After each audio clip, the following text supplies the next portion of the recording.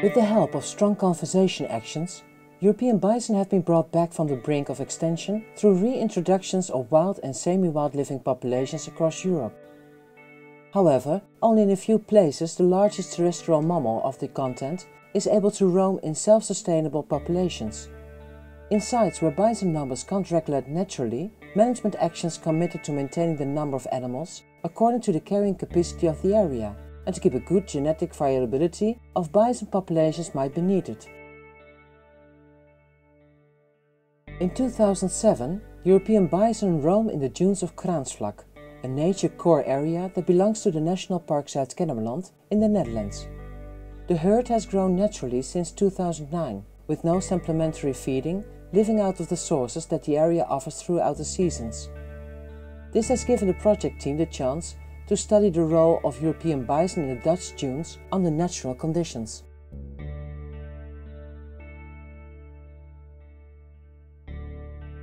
In 2015, PWN, project partner and nature manager of the National Park, took the initiative to design and build a handling facility specially adapted to handle European bison, with the least stress possible for the animals. As the area has serious limitations to drive through due to habitat protections and sandy dune soil, the handling facility was built in an area adjacent in the bison terrain where the herd had no access before, but well accessible for all kinds of vehicles. The structure design was meant to be able to hold a herd of European bison, select specific individuals out of the group, apply veterinarian treatments, for instance those needed before or after bison translocations, keep animals in quarantine periods, and load or unload animals avoiding tranquilizing them when possible. The facility consists of several parts connected with each other with a system of allays, pens and slide and turning gates. The main parts are the enclosure, the crowd pens, the single fine shut, the individual pens and the loading ramp. To be able to get the herd in the handling facility, a luring period must take place. During this period, the animals will get used to go in and out of the enclosure with a positive experience attached to it. The gates to the enclosure will remain opened in this period. Luring and catching actions must take place during the months when the natural food resource is scarce in nature. When the day arrives, the gates that gives access to the enclosure will be closed after the last animal, and the selection of the targeted animals will start. The non-selected animals will be released as soon as possible, preferably in groups instead of alone. The enclosure is used by the animals to go in and out of the handling facility, as it is connected directly with the bison area. This space is also meant to hold a limited number of animals for short periods of time if needed. From the enclosure, the animals will be driven into the crowd pens as quietly as possible, with the help of a heavy vehicle or tractor. The first split into subgroups will take place here.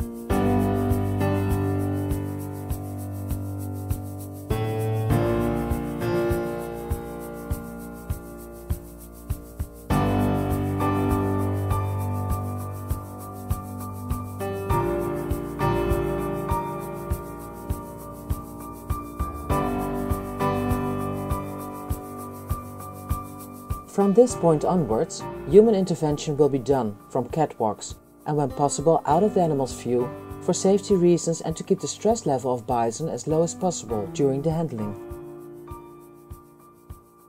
It is especially important to keep mums and calves together as long as possible.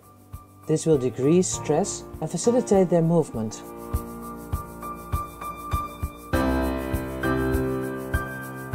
From the crowd pen, bison will walk individually into the single file shut, which will allow us to decide what needs to be done with a specific individual.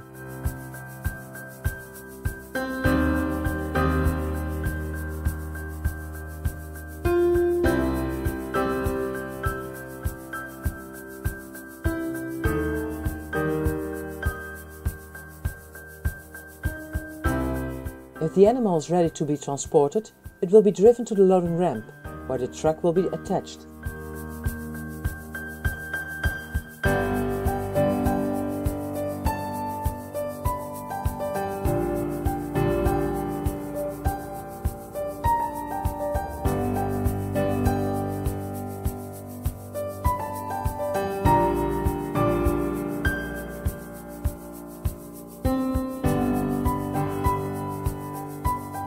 The facility has been designed taking into account different aspects of bison behavior. Most of the times, small movements by the handlers or operators will make the animals move forward towards the desired location.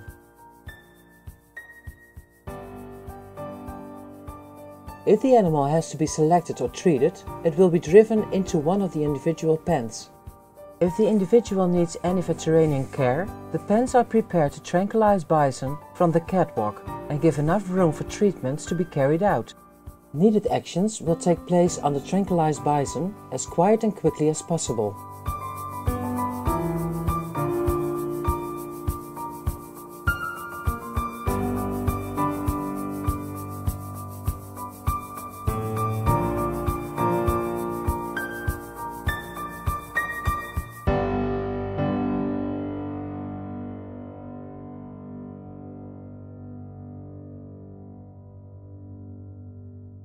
Often, veterinarian treatments must take place shortly before transport.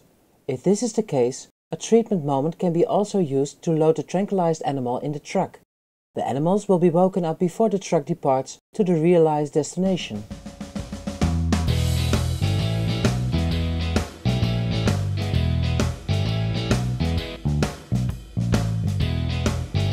It's important to keep in mind that successful handling actions and bison translocations require a well-coordinated and trained team of people, giving preference to the welfare of the animals overall.